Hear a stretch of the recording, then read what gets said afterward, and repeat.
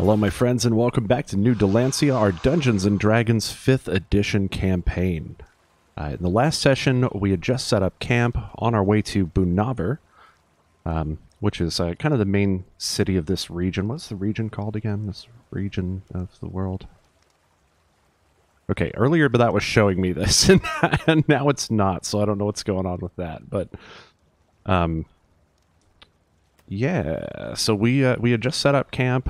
Val had gathered some food for everyone, and everybody was doing some like cooking stuff. So at this point, we've all had a long rest. You guys can go ahead and set your HP back up to full.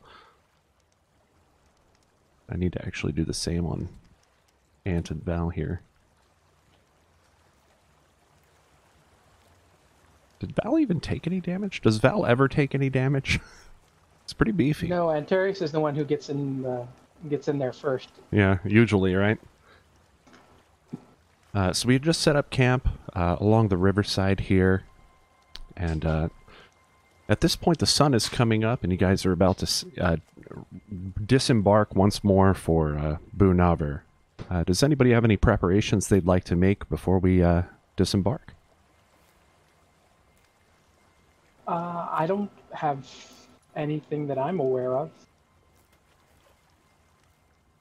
Okay, so I've had quite a bit of conversation with you folks about how travel is going to work, or how you guys ideally think travel should work, or you know how it's worked best for you in the past. With all of the things that you've input, I kind of came up with my own system. I was going to test that out today. So essentially the way that I'm going to work this is I'm going to start by rolling 1d4, like so. And we rolled a 4, which is a good thing. So this is the number of hours that we're going to travel without incident. Which does that? Let me see. So you guys were at the river. That puts us like, well... Well, you guys said you guys were at the Hanboltosh River. And only just a few miles outside of Bunahver. So with 4 hours of uninterrupted travel, that's actually a third of the way. Well, actually, that's actually the rest of the way. Well, I thought to Bunahver it was a 12-hour trip from Staskar. Staskar. But in the last session, because we didn't have this this much of the trip pre-planned, we actually made most of the trip last time. So you guys actually make it all the way there without any issue based on that 1 die roll. What's the river called again? That is called... I'm sorry, give me just one moment. Let me pull that back up. That was called the Hanboltosh River. I like that. Sounds maybe like put that in chat. Hanboltosh River.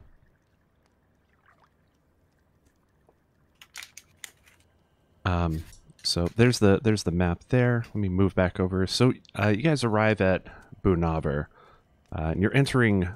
The road kind of wraps around the city on the south side and crosses over the river that's running right next to it. That's called the Bunahver River. Let me put that also in chat. I can't make these up. They're being generated. So you guys approach through this this western gate right here that I've just pinged on the map. I hope everybody saw that.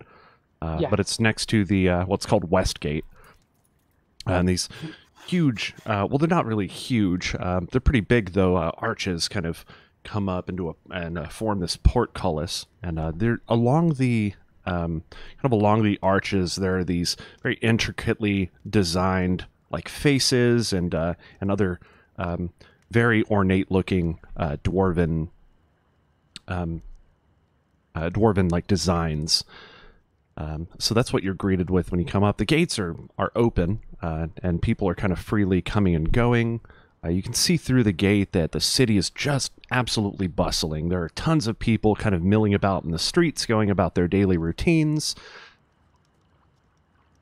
So with 4 hours, it's around midday.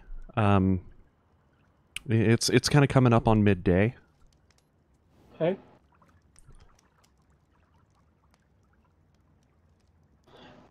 Okay, so you kind of have your choice of what to do at this point. So I would turn to Fayal and say, well, you know the area better than we do. Where would you suggest we go about towards the Magic District? Towards the Magic District? Why, whatever for? To identify our necklace. Oh, well, that would definitely be in the North District, which is this kind of pink area here. Just go to the center of town, and you'll find the building in there. And then There's a small shop who it's about here, with a sage residing who can likely identify it for you. and then turn towards the group. Do we all want to go together, or are there things you guys need to take care of? I don't have anything special to do. Let's go try to figure this out.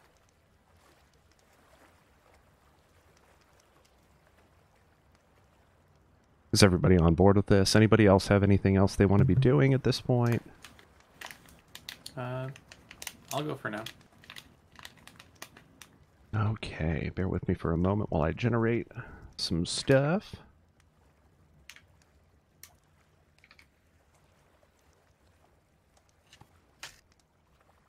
Oops. Okay.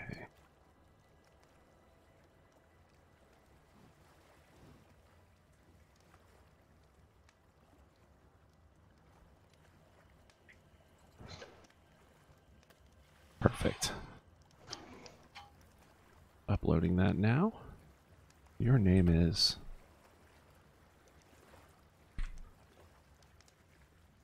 Okay, so you guys arrive at this this very small shop that just smells very vibrantly of this incense. It's a very musky kind of scent about it. As you enter, the lights are low, and there are shelves all lining the sides of this place with various trinkets and other odds and ends about.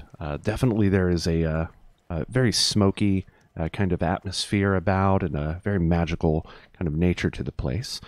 And as you enter the building, a rather small and elderly human actually resides at the counter. This is her. Her name. And she kind of greets you. Hello! How can I Greetings. help? We came across an item on our travels, and we had some unusual encounters in the forest, and we were wondering if perhaps you could help us to identify it. Magic items. Let me see. Tess And then- produced the bag from her bag. So she kind of leans over this counter and grabs the pendant and holds it very close in front of her eyes, and she squints at it for a moment before she reaches underneath the counter and produces a small looking glass and peers through it.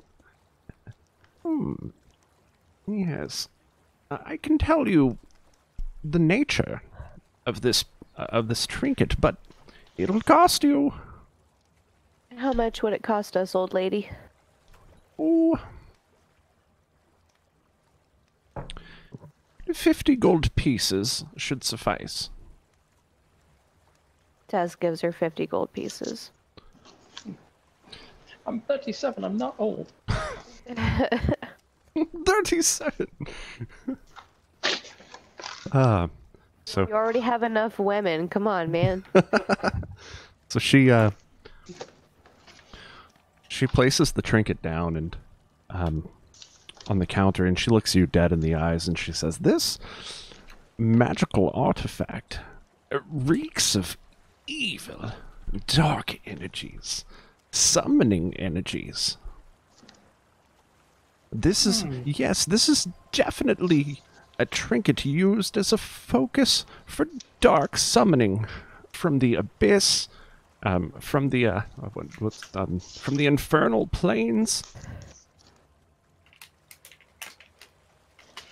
Best to destroy it, I'd say. Any way to tell where a pendant like this would be made and sold?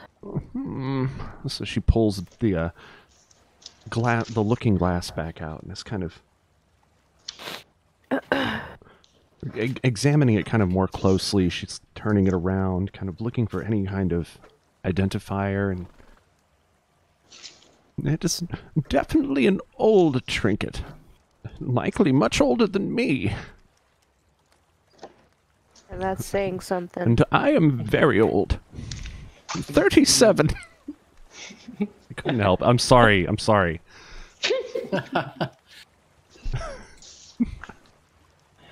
So I just made myself sad. Made me sad too, man. Yeah.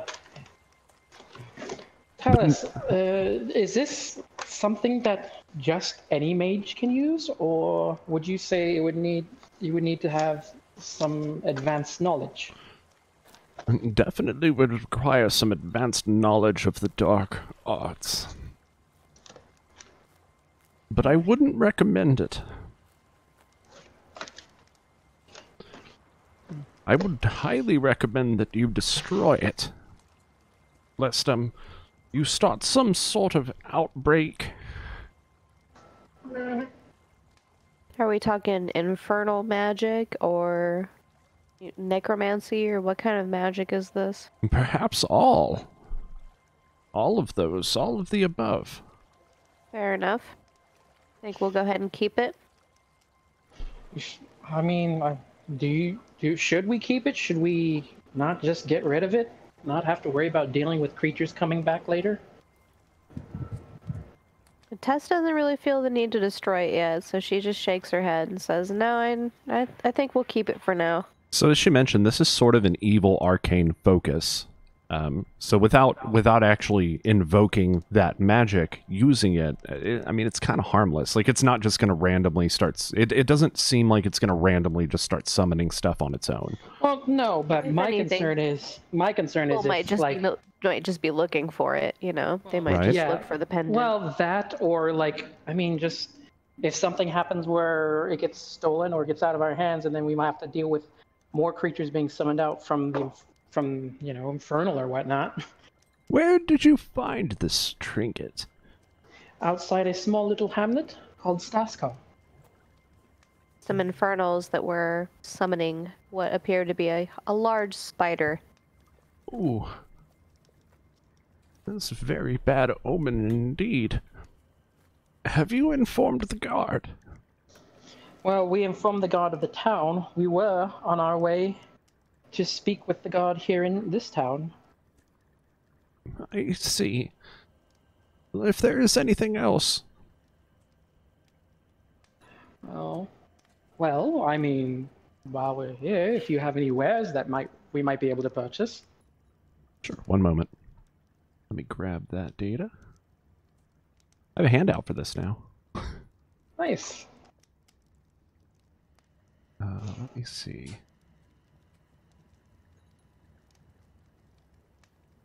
Actually, you know what? This is a magic shop. So she has a few different odds and ends here. Let me grab...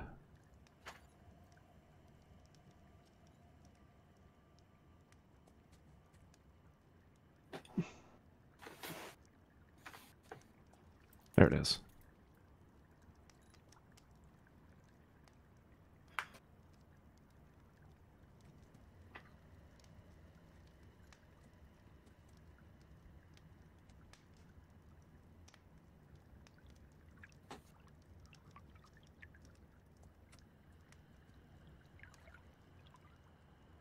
So you start to peruse the items that she has in stock here, and there actually seem to be a lot of these different wands about the shelves,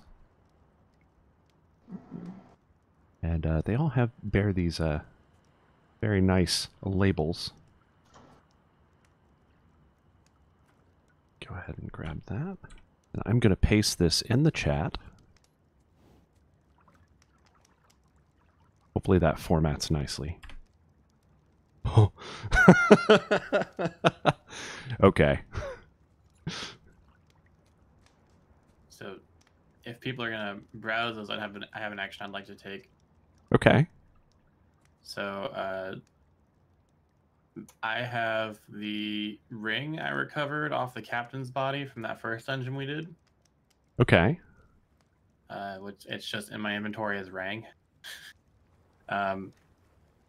Mitsuko approaches the old lady and goes, "Hey, Grandma, is there anything special about this?"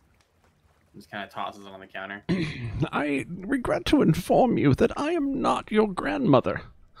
However, I think I can identify this trinket. And she once again pulls out her looking glass and looks at this trinket. And, I can definitely inform you of the nature of this magical item. It will cost you 20 gold.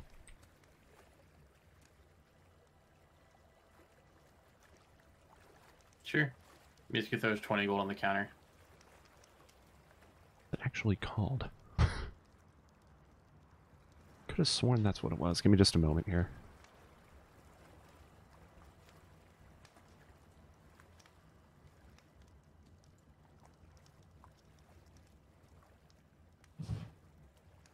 Where did I put that?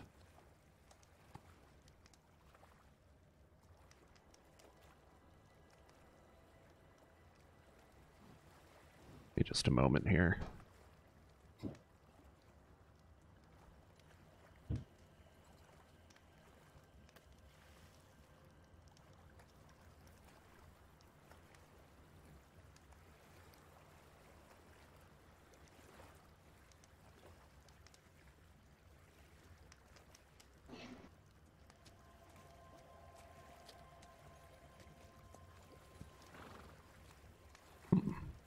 Okay. We have it. We have it. Okay, so you did pay her for it? Yes. Yeah. Okay, so she says, this is a ring of mind shielding, which you can find in the compendium. I wish I could, like, show this to you, like, just kind of put it in front of you. Can I? You can always just copy it from Did that pop up the compendium. for you, Misku? Oh, hold on.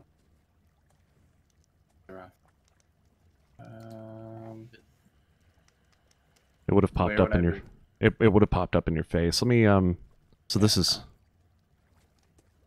I'm not sure how that added hey, that. Now it's popped up. There we go. Yeah, okay, so that's what it is.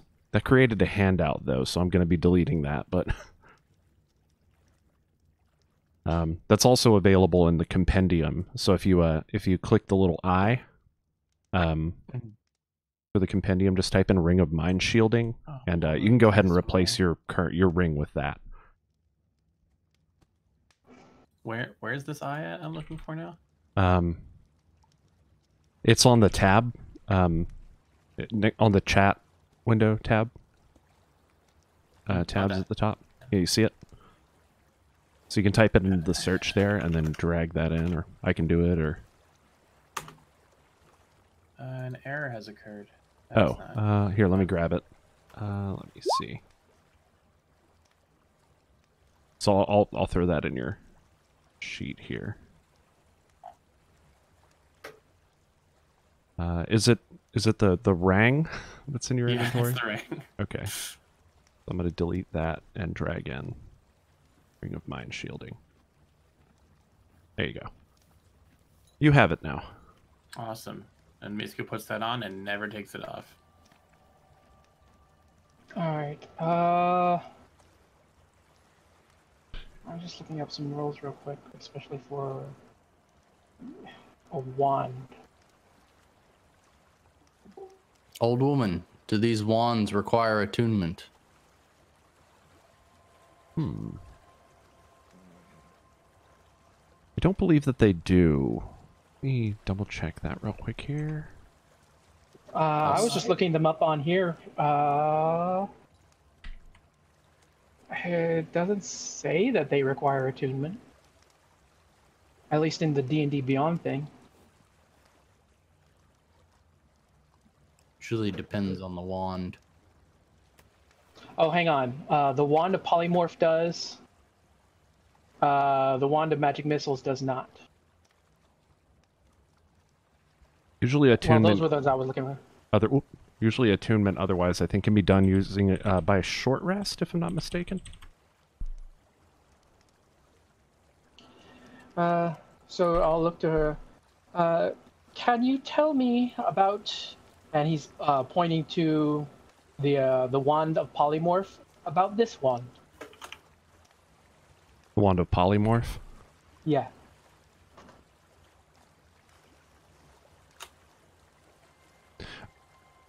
Yes. The Wand of Polymorph. So essentially you can, let me see. I mean, I know about the actual things about what it does, but... What do you want to know? Well, more specifically, how much are you asking for it? Yeah. This is uncommon. Uncommon? No, it's very rare. Is it very rare? It's very rare. Because it requires attunement by a spellcaster. Ah, yes, okay. It's very rare. Very well. Let me...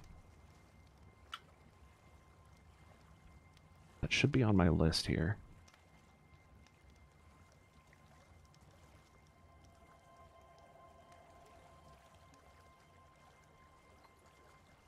Right? Well, it's not in the D&D Beyond, at least, so it's probably will be... Okay.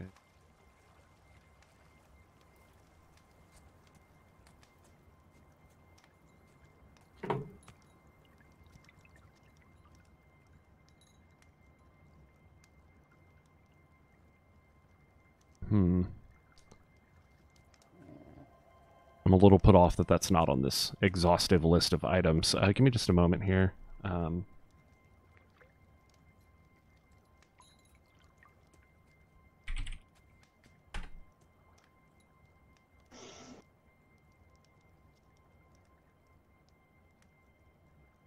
So this is Wand of Polymorph. Oh. Yeah.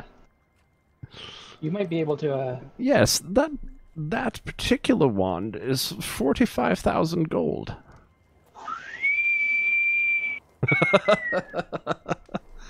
For that ugly-looking piece of wand? Must be some really powerful magic, then. It is, indeed.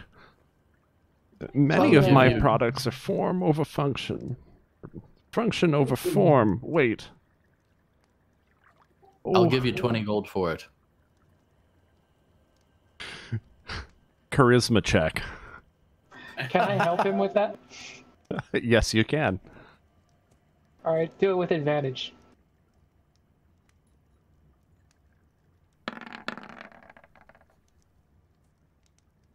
That's a charisma save, actually. Oh, So oops. just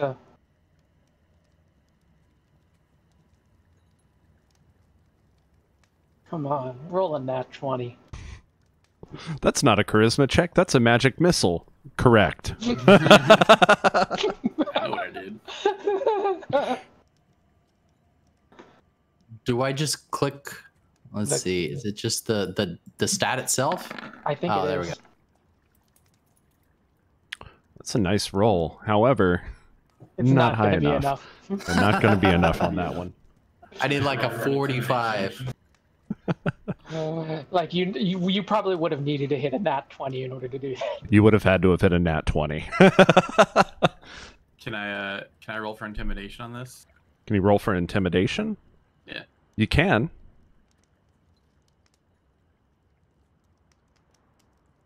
Misku leans in, trying to look menacing, going, I think you said 20.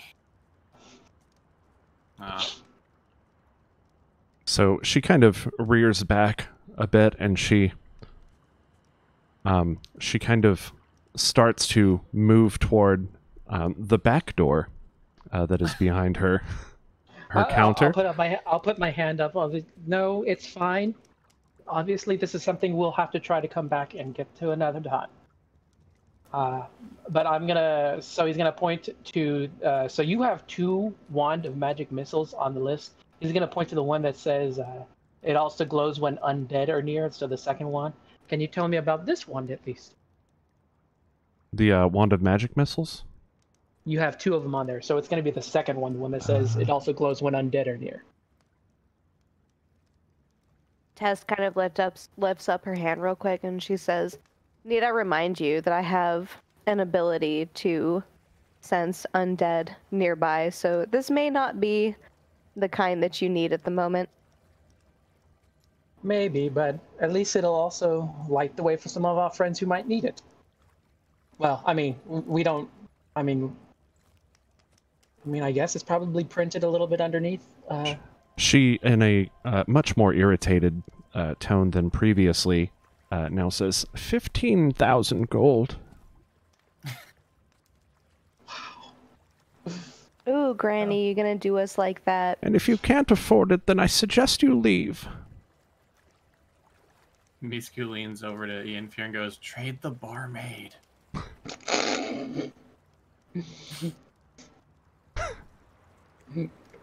I'm pretty sure Fael's gonna be like, lean in and be like, "I could hear you whispering."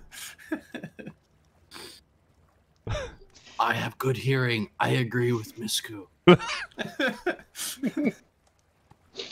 I'll turn to the other group. Well, we've accomplished what we've came to do. Unfortunately, it doesn't look like we can afford these items at this time.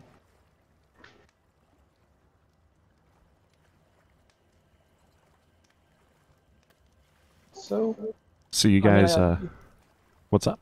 yeah, I imagine we're all, or Inferior at least, will turn to leave. Antarius and Belphalin follow suit. To the city guard, then. So, Barmaid Fael says we can find them at the castle. Or at the citadel, rather. Which you'll see on the map here is number 3, up here in the upper right-hand corner. You guys proceed there. I guess, is everyone going? Yes. Yeah. Well, I am. Okay, let me... So, as you approach the gate here, there is another portcullis. Gates are open, and there are guards standing out front. And as you approach, one of them kind of moves before you. It's a small dwarf with a long beard, down to his knees, in fact. And he is equipped with this halberd. He taps it on the ground before you, and he says, "What's your business?" We have some information regarding attacks that have been happening outside the city walls. Does this have to do with Staskar? Yes. Oh. Well, in that case, proceed. So he moves out of your way, and as you approach the citadel, it's a very, very tall building, made out of this very white stone.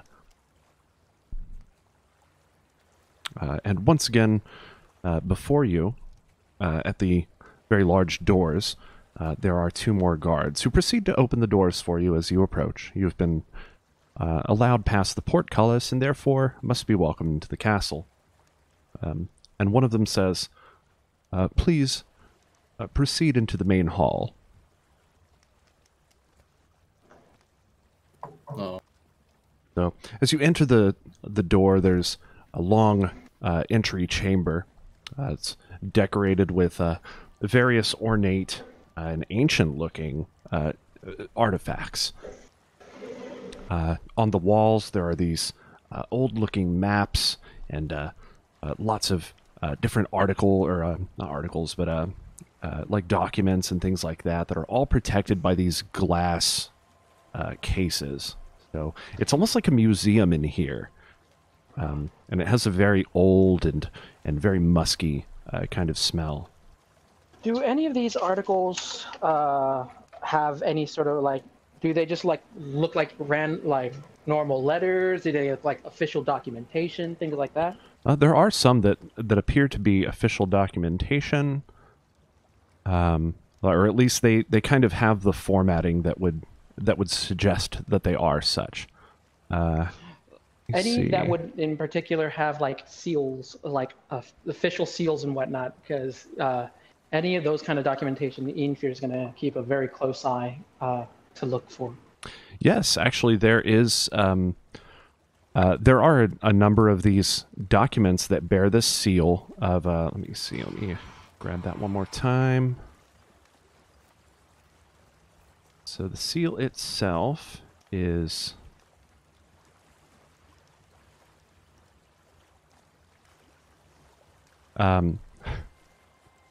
So it's this arm embowed to the dexter. See if I can grab that and kind of show you. And you've seen this symbol a number of times already on flags flying about the place. Let me grab that. We're going to call this the...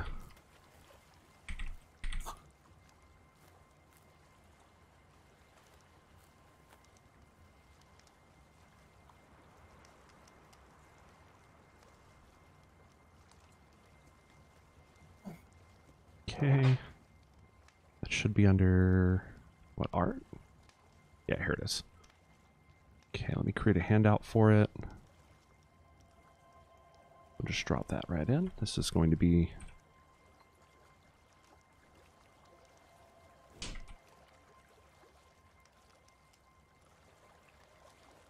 or actually, we'll call it the...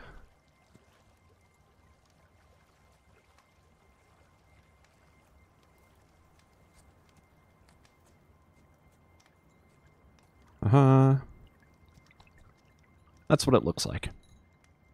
Okay.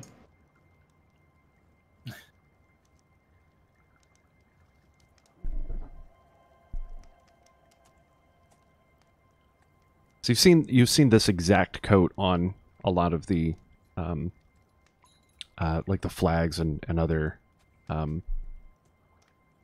other various places around town. But that's what these wax seals look like underneath this glass.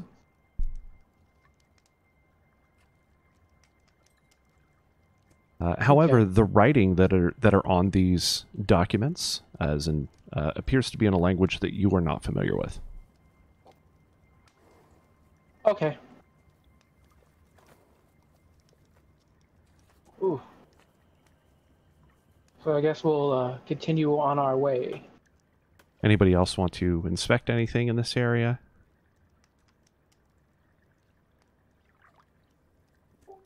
I'm a simple woods person there. I suppose there's nothing around I really recognize. No, not in particular. I have a quick question. So, Go ahead.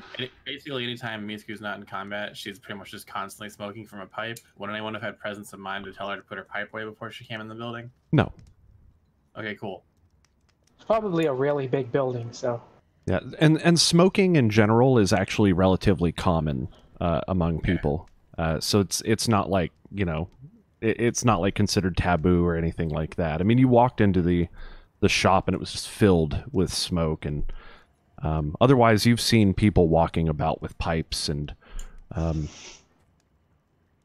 it's kind of considered to be something of sophistication, or also magical. There are magical different weeds that can be smoked. Okay. So nobody bats an eyelash at you. Cool. So are we proceeding then? I certainly am.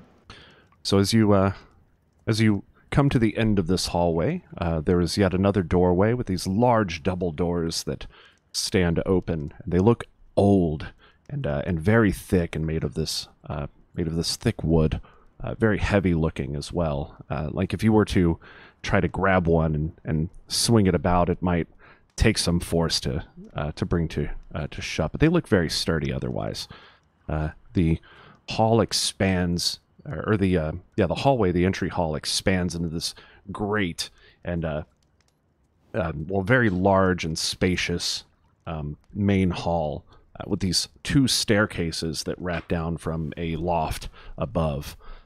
Again, on the walls there are these, or along the walls there are these glass cases and these like these glass frames that are like the big shadow box frames that have various ornaments, and you see like ancient looking clay pots and all sorts of very ancient looking relics about.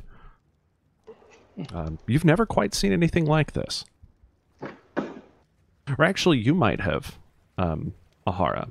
You might also have Ian Fear, given where you're from, in close proximity to, the great libraries and what. Right. The museum. So all of them appear to be of dwarven make, and you can just tell that by what you've seen so far in the town, and the different architecture and things like that. They all kind of bear a very similar nature about them in their design. Very boxy.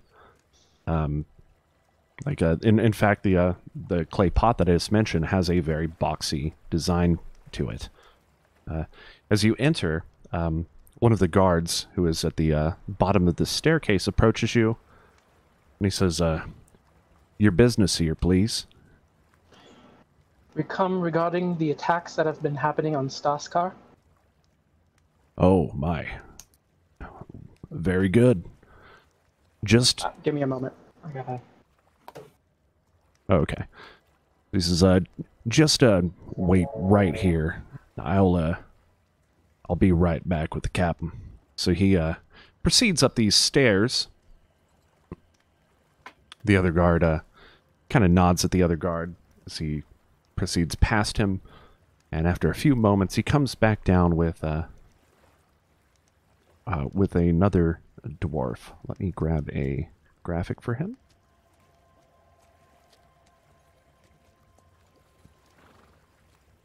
Okay, I like that one too much.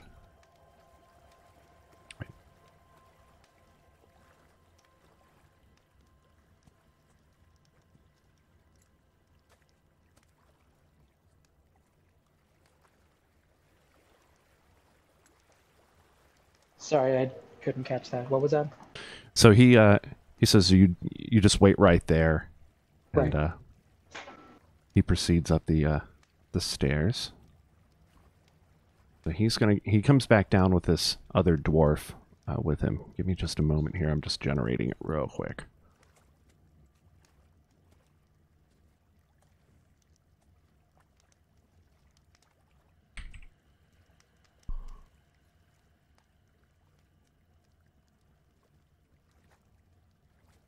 Okay.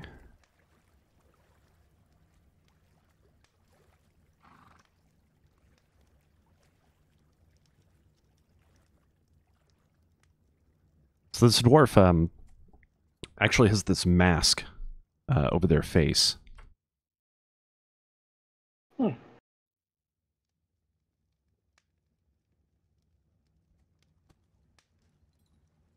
And this is who greets you here. It's like this long flowing hair, but no beard, no beard. Seems to be clean shaven. Huh. He's actually wearing some armor, but he has this scarf over it. And from beyond the mask, he says, "Can I help you?" No, I'm just let's not do that. Right? No. No. Can I help you? Yes, greetings. My name's Ian Jamalor, and these are my compatriots.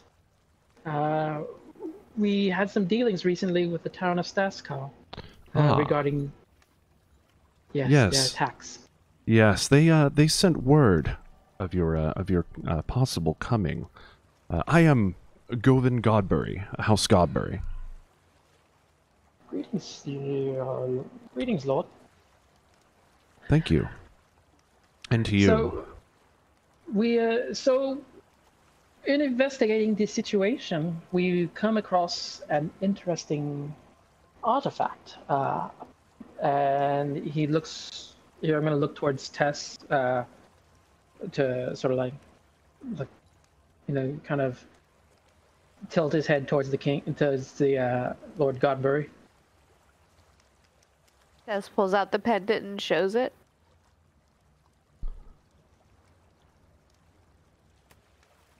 So he takes the trinket and immediately seems very uncomfortable. He kind of stirs in his armor a little bit and stares at this thing, kind of grips it. And he says, I've not seen anything like this before. Where did you find this? We found this in the forest outside of Staskar, where it belonged apparently to some troops, and sort of looks again towards Tess about the documents. Tess pulls out the journal entries and she hands them over to Govan Godbury.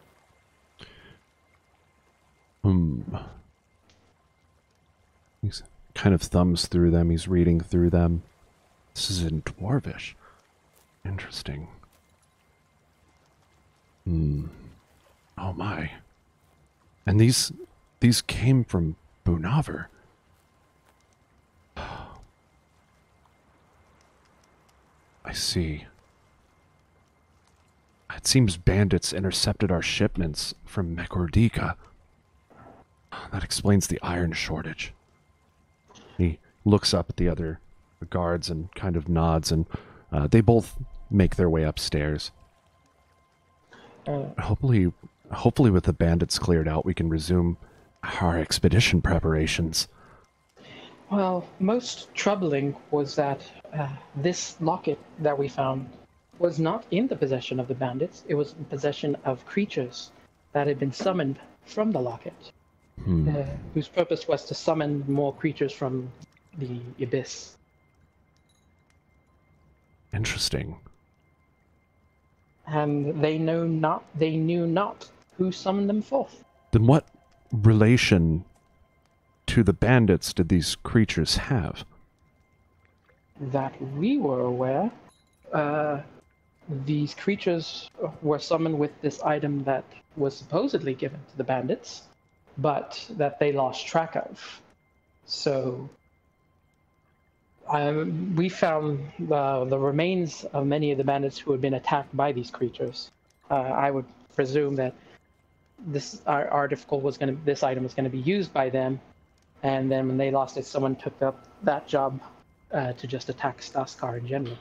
Antarius steps forward and he says, indeed, someone has summoned these creatures with the aid of this trinket. We believe that these, given the information here, we think that this may have some sort of implication on House Godbury, implying that someone is trying to perhaps usurp power from nearby Bunahver. The concern kind of grows on his face. He's like, this is something that I'll have to alert the guard about, but we cannot put a halt to our preparations for this expedition. It's too important. If I may ask, where are you heading? Have you not heard? How long have you been in town? We've only just arrived ourselves. I see. Well, myself and other members of House Godbury are preparing for an expedition into the Western Mountains. Into the earth deep. We're seeking these the ancient dwarven ruins there. All of these artifacts you see, and he gestures widely around the room, come from various ancient ruins of my kind.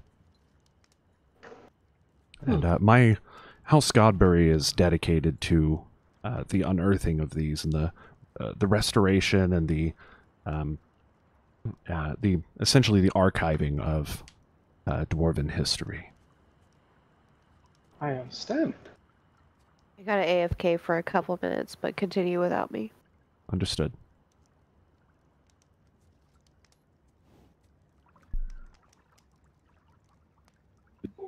Do you think it's prudent, as these creatures roam the countryside, to go off gallivanting to find more artifacts? Well, this is the main economy of Bunahver. If we shut down this expedition, we stand to lose quite a bit. And money in this world is power. And I even assume if go ahead. creatures aren't stopped, you'll also stand to lose quite a bit. Indeed, that's why we aimed to take our guard with us. But given recent events, this could be a problem. Sounds like you could use a hand.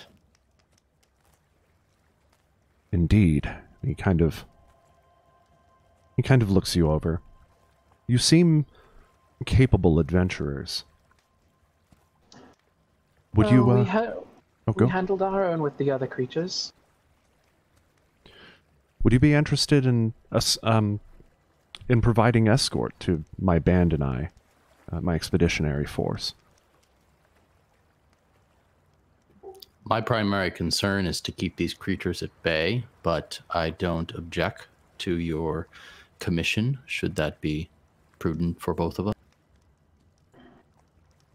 And then Infir will turn to Antarius and Valphalin.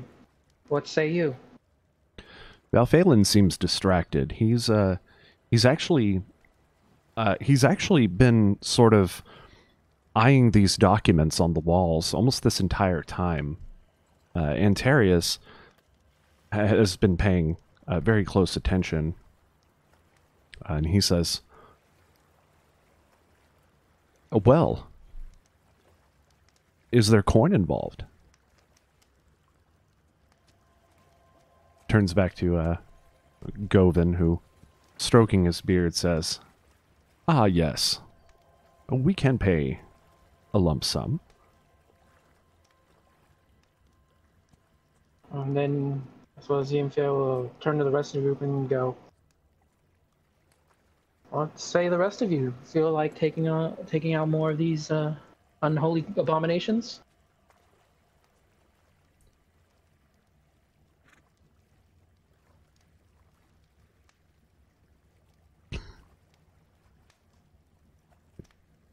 Misku takes a long drag off for a pipe, and this exhale is going, yeah, I'll always smash things for cash.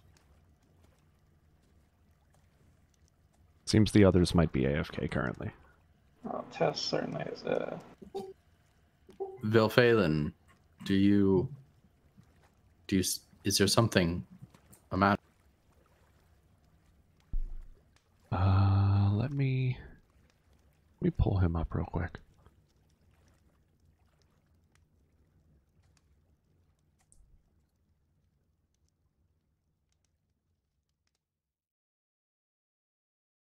These documents,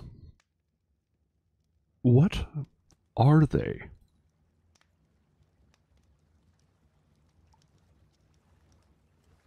Now, Govin kind of chuckles.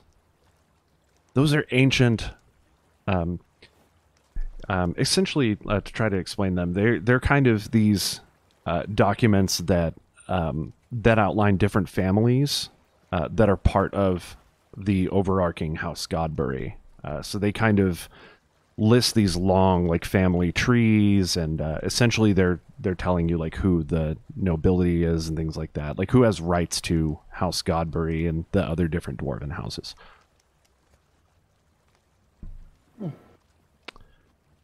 I see. It's interesting to have such a devoted... What what's the word that I'm looking for here? It's interesting to see such a detailed account of one's history. Tree. Yes, essentially. Oh, we're very serious about the nobility, and our bloodline, and our history. Hence the expedition. So, will you come along? I will join you, if the others will. And if the coin is good.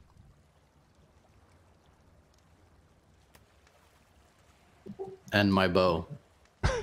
And my axe. And you're like, who the fuck said that? That's just something that just comes from all the way at the end of the hall. Just echoes through the hall.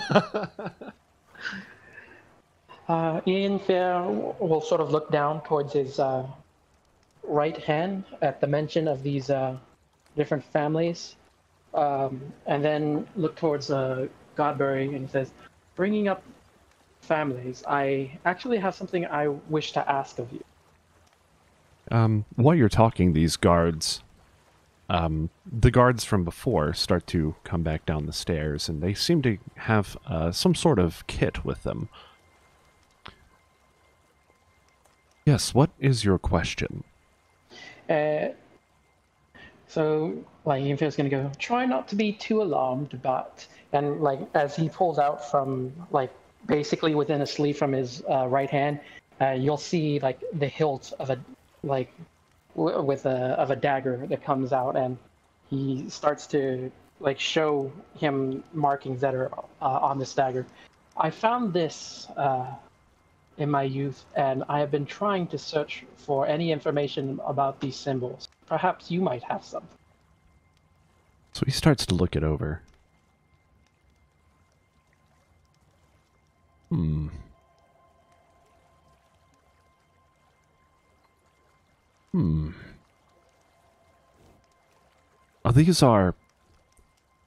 These are the markings of one of the great dwarven houses, House Drac, namely.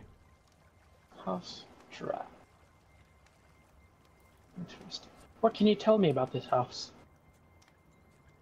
Well, until recent times, and this is widely known information, he explains that House Drac actually has a man. What is his name? His name is Craven Drac, and he resides in Godbury, but he is actually about to be crowned emperor. He came to leadership as one of the two sons of the previous emperor, who was Weiss. Now, Weiss's previous policy aligned with House Godbury, so he had full support from that house. His focus was the restoration, the exploration of dwarven ancient ruins, which has been a huge part of the economy in Suic and in Godbury.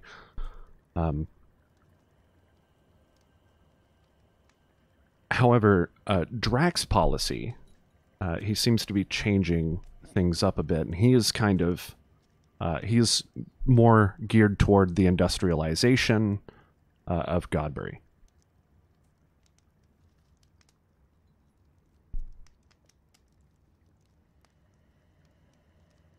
Well, thank you for the information. If the rest of my companions are going to jump along, then I certainly wouldn't mind heading along as well to find some information out.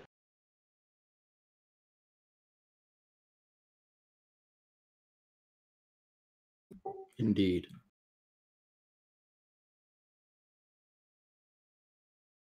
Just a moment here, guys.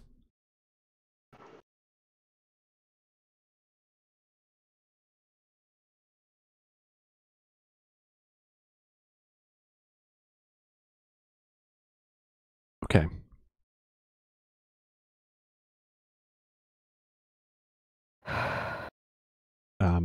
So, Tess, what you missed is they Inquire kind of produced this dagger, saying that, this was something that he found. What was it, Inquire? Could you repeat It was something. It was a dagger that I found in my youth, and I've been trying to search for more information about the markings on it. Govan was able to identify that these belong to a house Drac, who actually is the last name of the the house that is currently taking power in the among the Dwarven empires.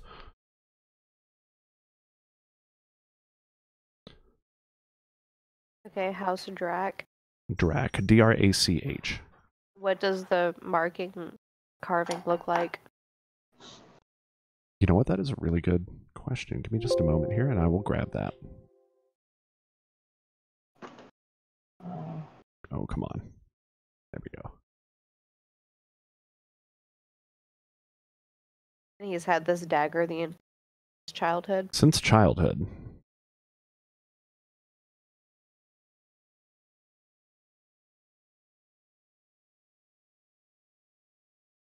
Oh.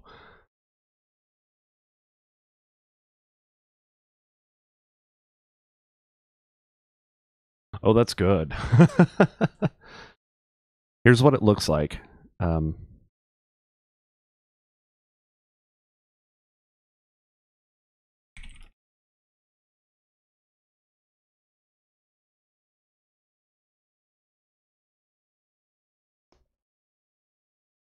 Oh, I like this. Oh, man.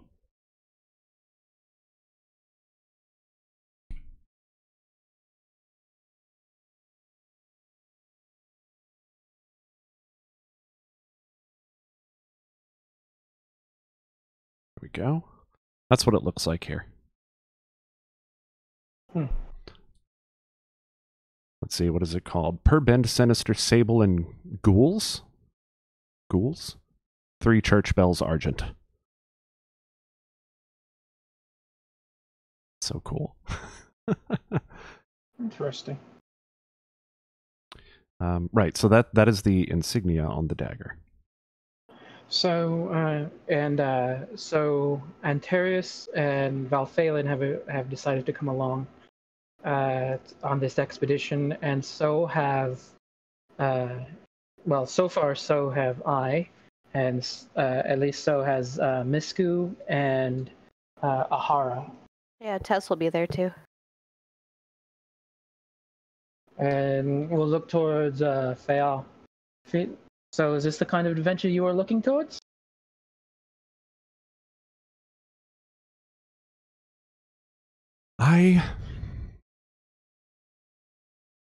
She hesitates.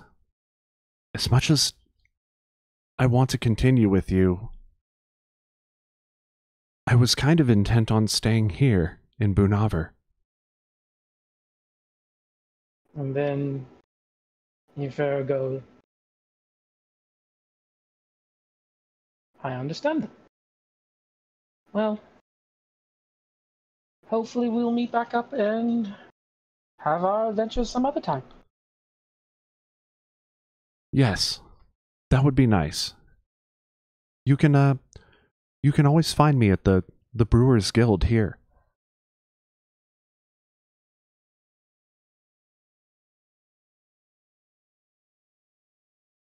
Well then, I suppose I should be off.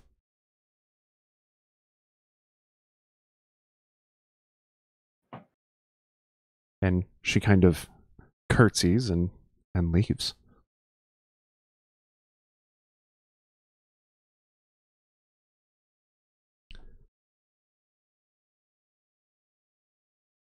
Well, Godbury chimes in. We have some other preparations to do beforehand. We weren't expecting to depart for another few days. Please, take full advantage of the hospitality of Bunahver, and should you be needing anything during your stay, please let us know. Otherwise, When do we leave? 2 days' time. Please meet back here on the morning of that day. All right.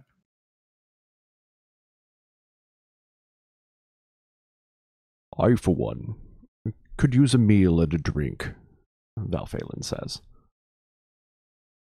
Yeah, I could use thing. Yeah, rations are only so good. I could definitely use with something actually filling.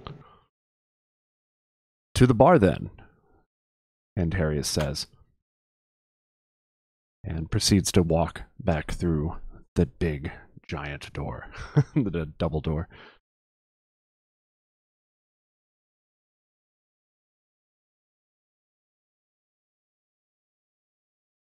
So you guys make your way back into town, and back into the center of town here. There's a small bar, kind of close to where you were at before. It's right here. Or actually, no, it's right here, let's say. And let me kind of load up a...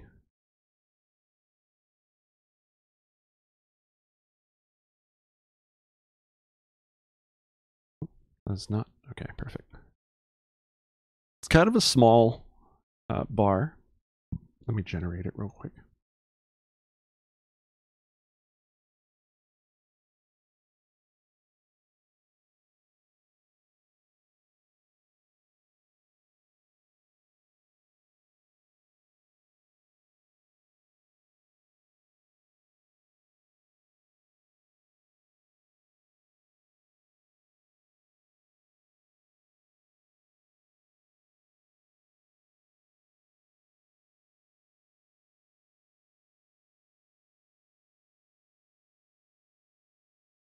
All right.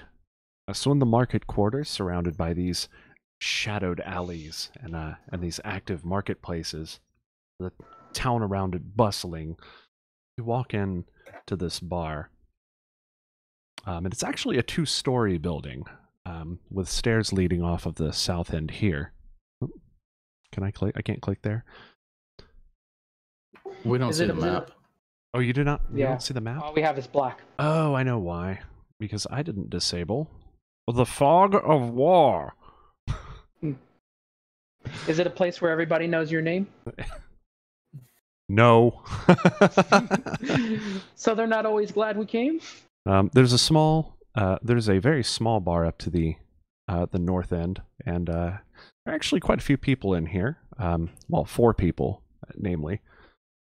There seems to be a female human sitting at the bar. Let me see, and she is wearing these fine clothes and jewelry. There is a male dwarf sitting across from a male human. On both at this table here. And there is a male halfling kind of sitting on his own at the other end of the bar. Let me actually grab some tokens for these guys. You can kind of get a visual going. So what did I say? We had a female human.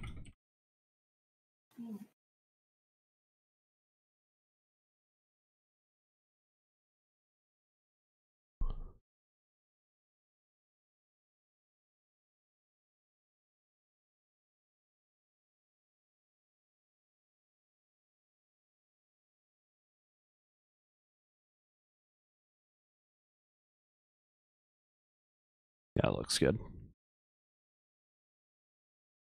They're hanging out at the bar. We have a, as I say, male dwarf.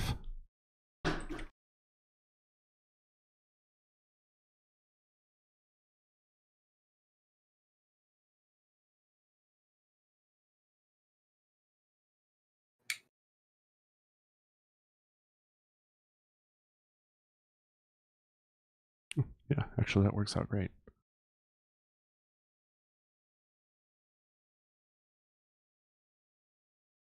And we have...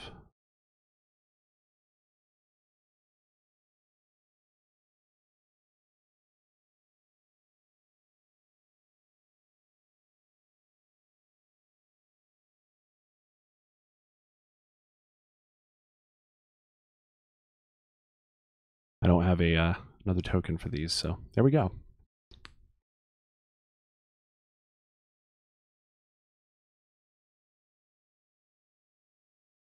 Okay, and we have the barkeep, who is kind of this female dwarf who's just toiling about, presenting these drinks to everyone. I'm trying to find kind of a good female dwarf, but of course they're few and far between, aren't they? Anything? Guys? Racist. Right?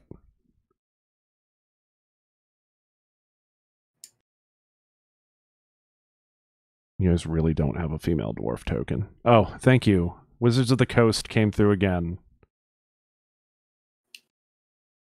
Okay, except when I dragged it in, it didn't do anything. Boo. There we go. Got it. Ha. Yeah, there it is. Awesome. One. So the innkeeper, as you come in, she seems very busy, and she's cleaning these glasses and filling up drinks and handing them out, and you see the exchange of coin, and just very busy, given even the amount of patrons that are currently hanging out here. She acknowledges you as you come in.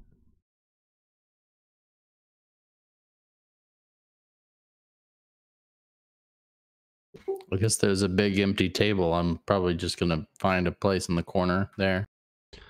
Okay. Yep. So you go and you sit at the table. Valphalin and Antarius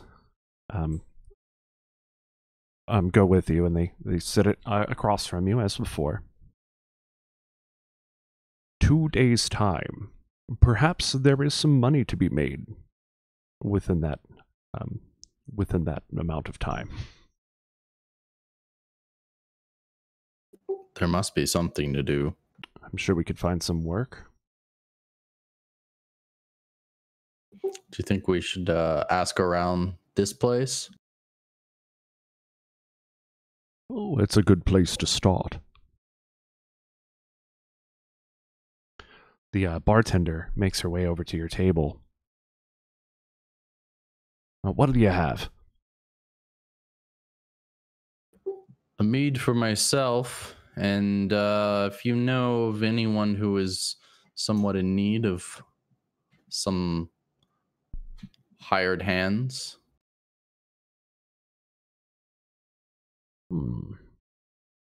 Thinks on it for a moment. Let me see what I've got here.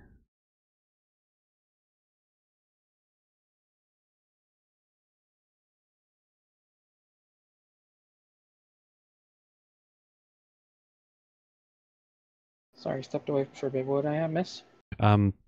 So Ahara and Val and Antarius have sat down at a table, and they're asking about work from the bar here. Ah, okay. She says, I'll have to think on that. Let me fill your drinks, and I'll return. And for you, gentlemen, Valphalin kind of tugs at his hood, pulls it over his head a bit. An ale, if you please. Antarius places his hand on the table, and he says the very same. He pulls out he produces a sack of coin and sets it on the table before him. Valphalin then produces a pipe and proceeds to light up and puffs this large plume of smoke from his nostrils, actually. Sure. And your companions, who seem to be still standing, do they also want ale? Absolutely.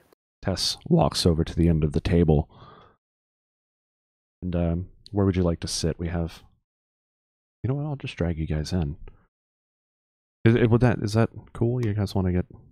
Yeah, I'll just sit with everyone. I mean, wherever everyone's cozy. sitting, she's just going to grab a pint and fucking chug it. Okay. So she goes off.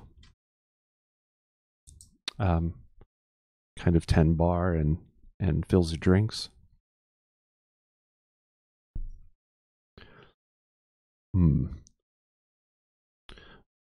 Antarius kind of leans over the table, and he's like, this would probably be a good place to also get perhaps some news from around the area, see what's going on in the world. We've been out in the wilderness so long, we may have lost track.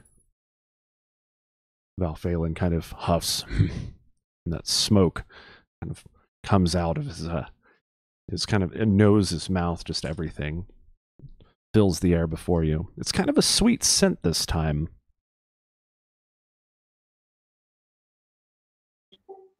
The vicissitude of men's lives are so short. I'm not sure it's worth it to get involved most of the time, but I'm happy to talk. So she comes back and places your drinks before you. And she goes, "Oh, there seems to be a lack of work for adventurers. We don't have problems with monsters here in Bunahver. However, I did just hear that the blacksmith is looking for anyone who could produce iron in the raw. Any of you who might be good at such as mining might be able to make some coin from him. There has been some shortage, though I know not much more. You might ask him."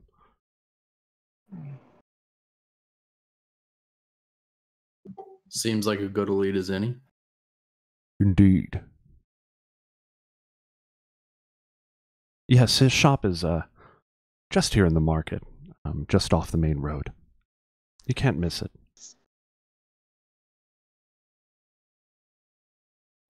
Well, thank you, good lady. No problem.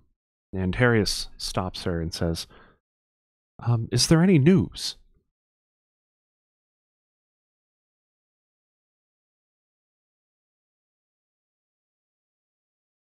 She kind of thinks on it for a minute. She says, I have heard there's an expedition happening from Robert Gnell in Bria. And they've come and they've set out from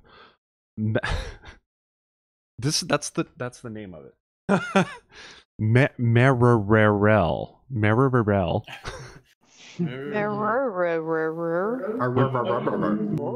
Whenever you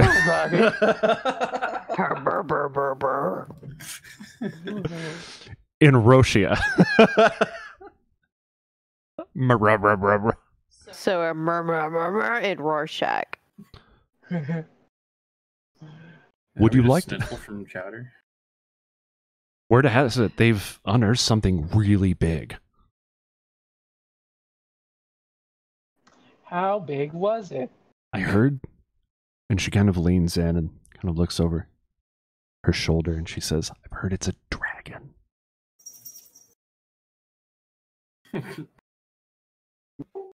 Like a real dragon? Like an ancient, well, a dead dragon. But it's like this ancient dragon. It doesn't have wings or any way to like fly. Which we've never seen anything like that. Is it a serpent dragon? Yes. The dragon without wings, isn't that just a really big lizard? A worm, if you will.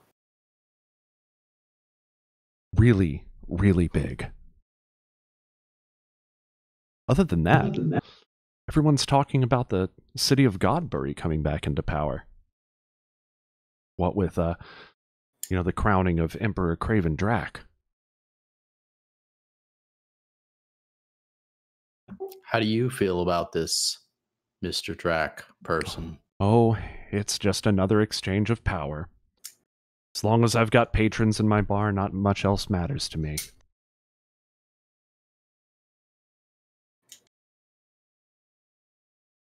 Well, anything to eat then? She points up at this menu. If you are hungry. The menu is as such. That is on the in the chat there.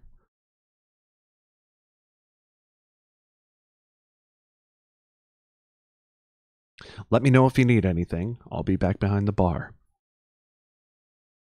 And she returns to serving the other patrons. You hear the halfling kind of pipe up. He's like, "About time!" Loudly. And he has this long silvery hair, and he's got these really dark-looking eyes. He seems to otherwise wear this very plain-looking clothing. Doesn't seem anything special. He kind of slams his fist on the table. Just seems really angry. I'm gonna go ahead and yell at him from here. If you've got something to say, come over here. How about you mind your own business? There's more of us than you, kind sir. He goes back to drinking. Rude. Everybody is kind of now staring at him in the bar, you've noticed.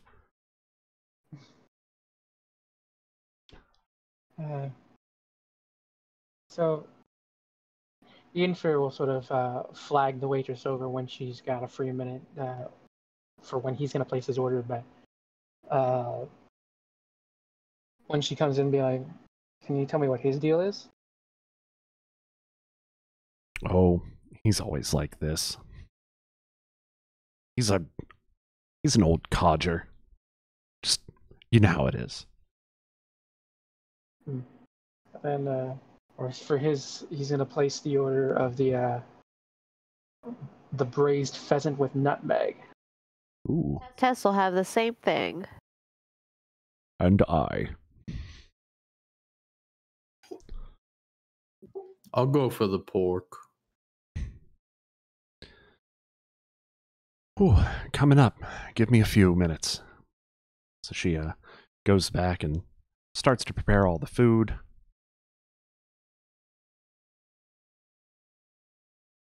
And this the same halfling kind of looks over and he's like, "You're holding everything up."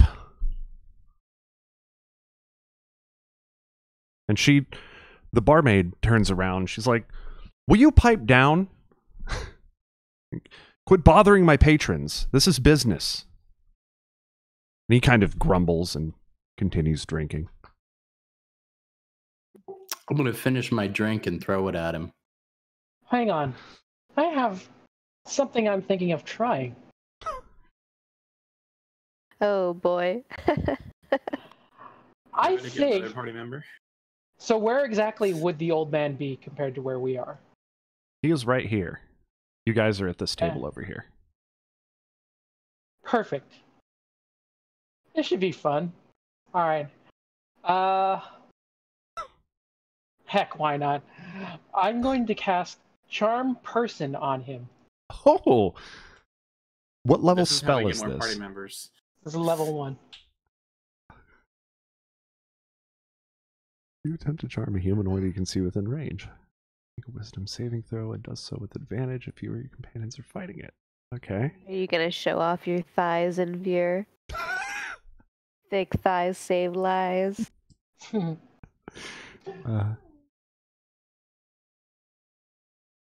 Skies out, thighs out.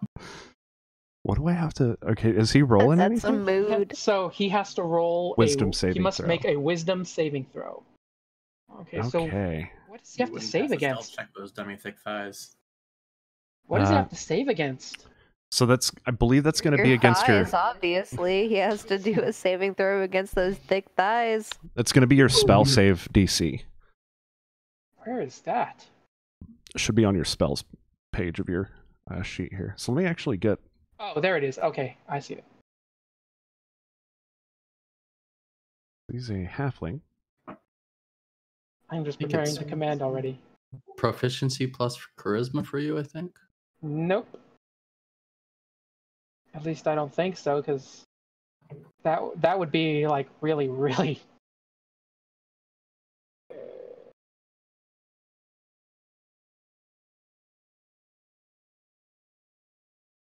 Okay.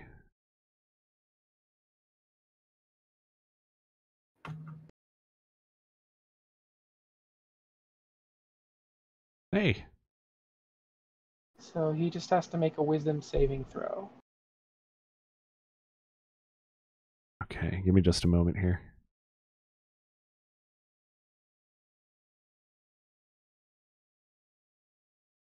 So...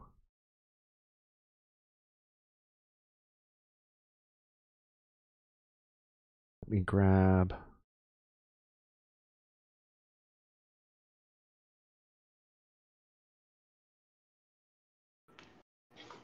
Sorry, one See, moment. This is clearly how Ian Fear got barmaid fail. Flashed his thighs. How That many was more the end of the character sheets story. you gonna manage, man? Well, I mean, since Fael's going to be staying in town, like, While I'm doing this, can you... what level spell was this? this is level 1. Level 1. Can you also roll your Wild Magic Surge? That's what I was waiting to hear.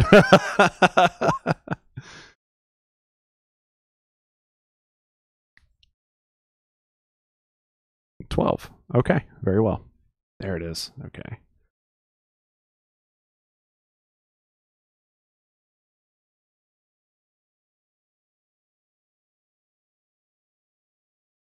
What's his name?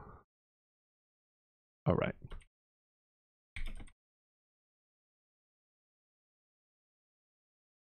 Come on, come on.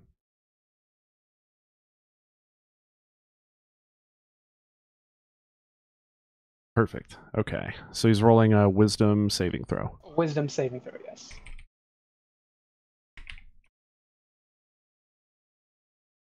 Wisdom. Whoops.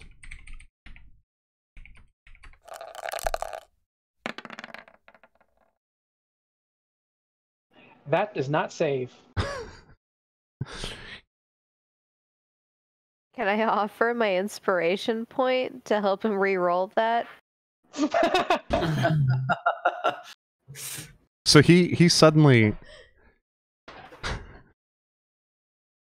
let's see.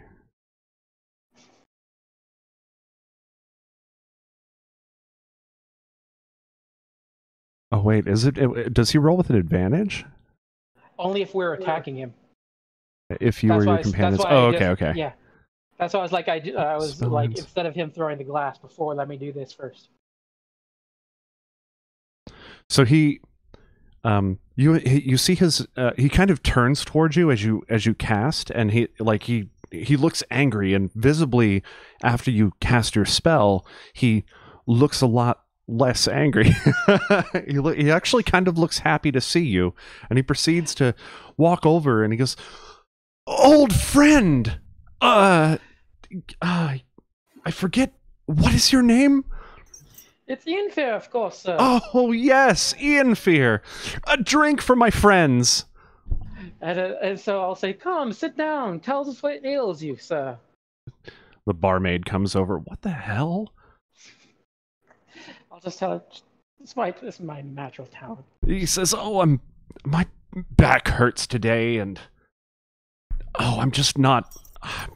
It's just not been a good day. It's hardly ever a good day anymore. The iron shortage is cutting into my business. What is your business, sir? I'm a farmer on the outside of town." Oh, I'm sorry to hear that.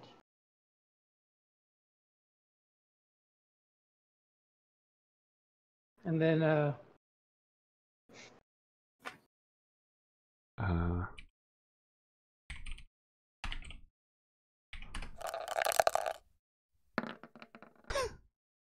So his eyes kind of shift a little bit.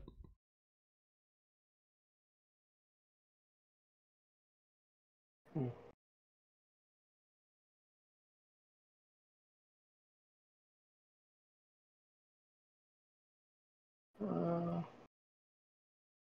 barmaid comes over and brings you all your round of ale. Sets these ales down before you. She says, "Your food will be here momentarily."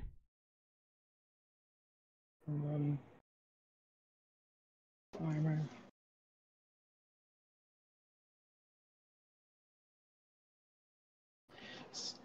So you said you're a farmer. How has the iron shortage been affecting you? Oh, I can't get any tools, of course.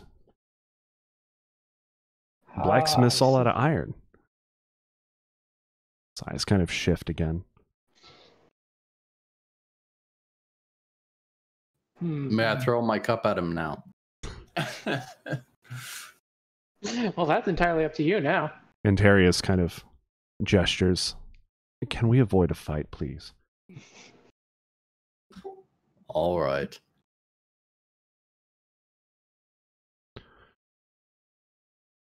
The barmaid finally makes her way back over and delivers your food, and you pay her accordingly. What time of day is this? It's about noon.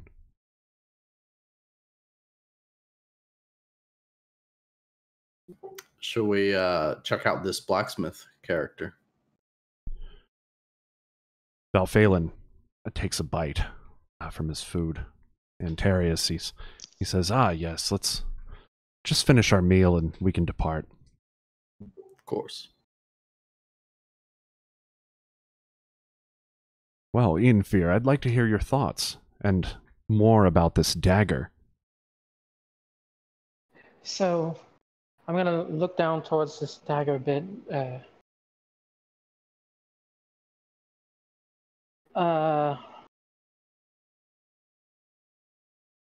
And sort of gives a bit of a sigh. It's a bit of a long story. Oh, do tell. Well, I don't know if you could tell or not, but I'm not exactly the most practiced in my magic as many of my fellow. Well, I'm a hopeful court magician, let's be honest here. But I've ever since I was born, ever since I could remember, I've always had plenty of power in casting a spell, but just no control over it. And ever since I was younger, I've always just been a bit of a troublemaker, I suppose. I mean, someone tells me you're not supposed to do something, naturally you gotta do it, because you gotta know why. And so I used to do a lot of... I was put in the care of this magistrate for my town. Well, I mean, you might have heard the town. It's it's got a pretty well-known name. Hold on. Where is it? Shalfhaven. Shophaven. And Ahara, you've heard of this place. It's in South Malia. Right on. And it's I used to have this friend of mine a long time ago. I kind of hoped it would have been a bit more. One day we were supposed to meet up on basically what would have been my usual weekly escape from the magistrate, and she never showed. When I went looking for her at her family home, considering she introduced me and everything, they were all murdered. The home burnt down. A lot of the great tapestries they had maintained all throughout the area, all disappeared, and the only thing I found was this dagger, which had been embedded in her. And ever since, I have been trying to find the creature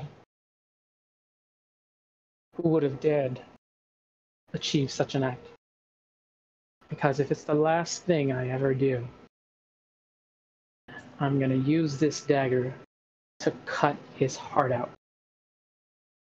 So he knows just a fraction of what I felt today. Antarius leans over the table at this and he says, "Revenge. Although it seems like revenge may bring you solace, rarely is that actually the case." Tess, having fucking chugged her ale at this point, and just slams her fist down on the table, and she has tears in her eyes, and she says, "I'll help you in any way that I can, Inquire."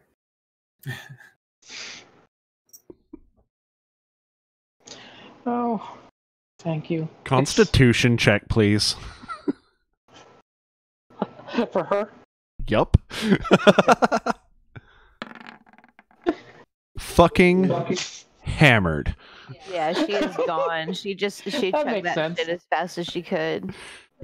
So she is just She's like crying. full on bawling right now over Ian Fear's story, and she's just like, "I'll help you, my friend." And Darius, looking at you, goes, "It's noon." Tess just shakes her head and says, "He's my friend. I'll help him." Welcome to our new show, Day Drinking in Dalancia. Bottle Can of I throw my something. cup at her?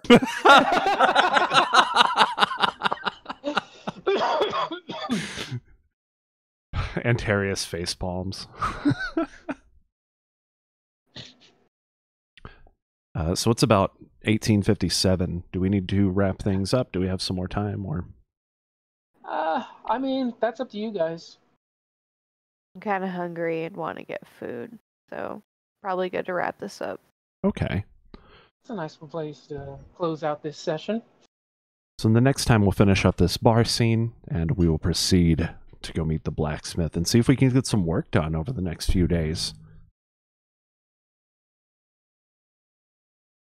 Awesome. Anybody have anything else they want to do in closing? I'm sure Ahara wants to throw his class. It sounds like he does. I mean, I can throw it into the fire and shout more mead. Well, yeah, but then you'll have to pay for the glass. Very That's true. unfortunate. He just throws the glass and our session ends like an Eric Andre cut. Another. do, do, do, do. See Hannibal in the background, and he's like, "Whack." Whack. I'd like to thank everybody for tuning in, and I hope you enjoyed the episode. As always, this is VG Punks, the video game punks, signing off. Keep a song in your heart.